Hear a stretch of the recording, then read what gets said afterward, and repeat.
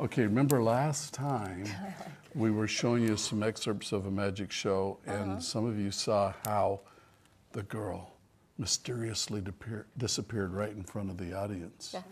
And people want to know about that. So I'm going to show you a little bit of the clip again so that those of you that have poor memories can remember the context, and then we're going to go in through the skin, through the muscles, right down to the bones of the magic. Are you ready? No, here we go. You're in captivity.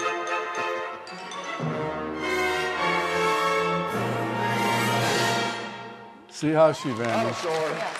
That's all we were trying to say, is that she's going to vanish. And she's back. Okay. Safe and sound. Now, how would you do that? How would you make a living soul like that disappear on stage with all those people watching? And you saw, we had to get after her because she was crashing into the magician. And teach her, you never crash into a magician while he's bowing, because that's an important part of magic, right? And so we tied up her hands, and then we put her under that cape, and we tied up some other hands and put them under the cape. And then somehow they got their hands untied, they got them out, we had to go tie them back up. Well, they all got away, and so we had to lean to magic. Right. But how do you create an illusion to make that happen? My magic mentor, the guy that gave me the wand that says Doer of Wonders, which is one of my treasures, told me that I was okay as a magician. But the thing that really impressed him was the engineering of my tricks. Yes.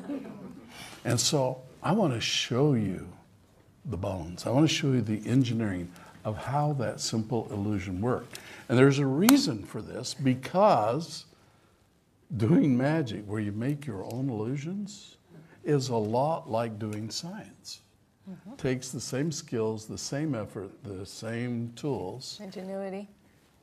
And she's got ingenuity. Did you see that right over there? Right there. It's yeah, and ingenuity. And right okay. So let's see what we've got here. And there is the hoodie, and it looks like her head's in there. Okay, so we've about got the cloth cover off. Pull it clear off if you could, please. And there we have the bones. So we're going to go ahead and show you how these bones work. First of all, we're going to stand it up, nice and tall. And then there's a little switch that powers it up. See that? Okay, so the switch has been flipped. And now, Cody, I want you to push it a little bit if you could. Just push it, yeah. See how sturdy it is? So here is the mechanism. First of all, look at these bones. These are PVC pipes with end caps on them, and down through the middle is a strong, stout nylon cord, so that if it pulls tight, it makes them stand like so, including the bottom one. And then the string goes down through, and we'll show you on the bottom how that connects.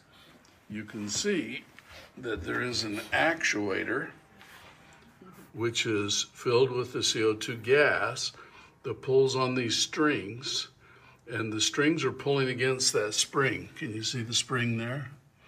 Well, there's a spring that's all crushed now, and lo and behold, let's flip the switch so we can see the spring better. And there's the spring.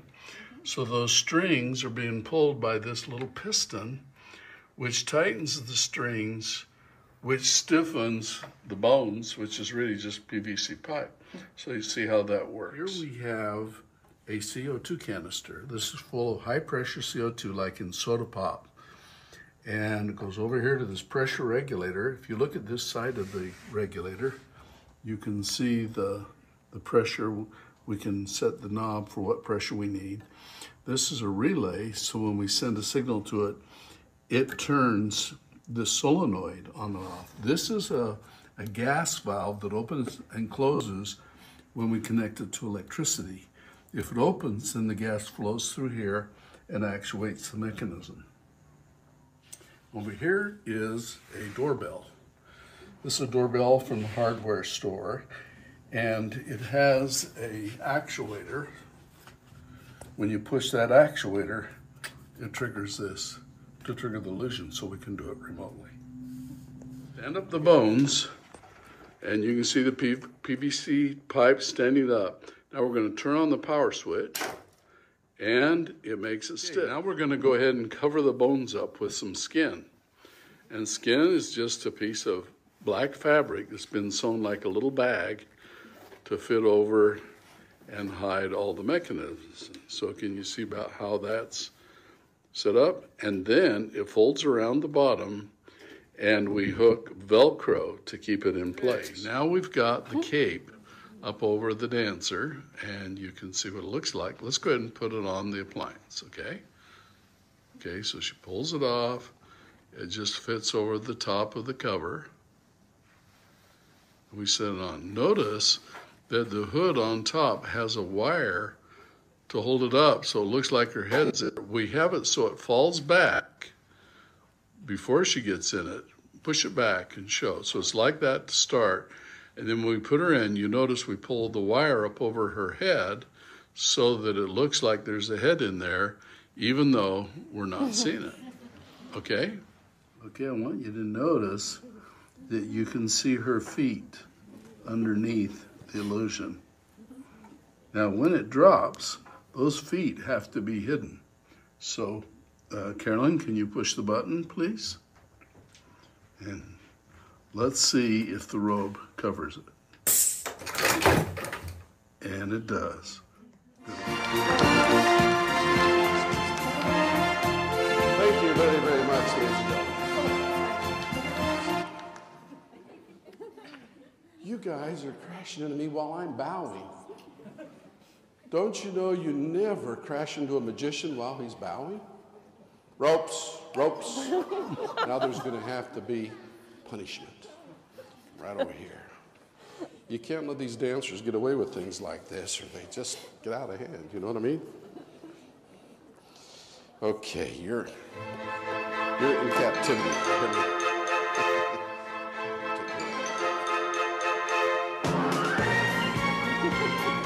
Who is that? Who is that?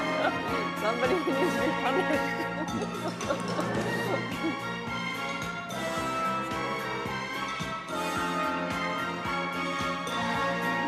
ISO.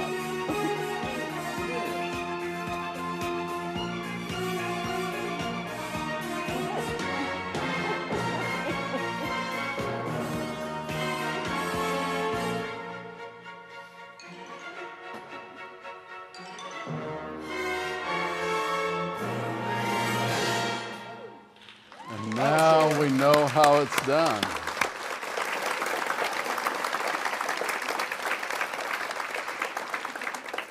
So that's a lot of work It was a lot of work. to hide some shoes, isn't it? To make an effect. Come on. But you notice it took a CO2 cartridge, Yep.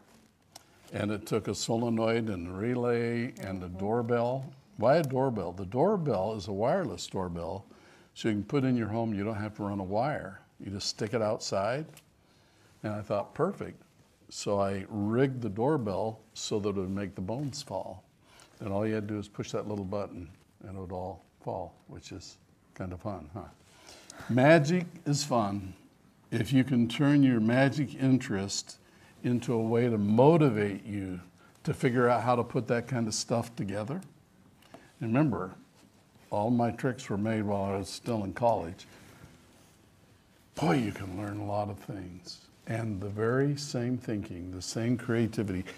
How do you make it fall down so it covers the shoes? How do you do that? How do you make it work remotely? Those are the same kind of challenges you're going to have in business. And there's the same kind of challenges you're going to have in ballet and choreography and all of the other careers you could get into. Remember that when you have a lot of money, you need to make good investments. And some of you are a little shy on money, but what you have right now is time. And time can be turned into money.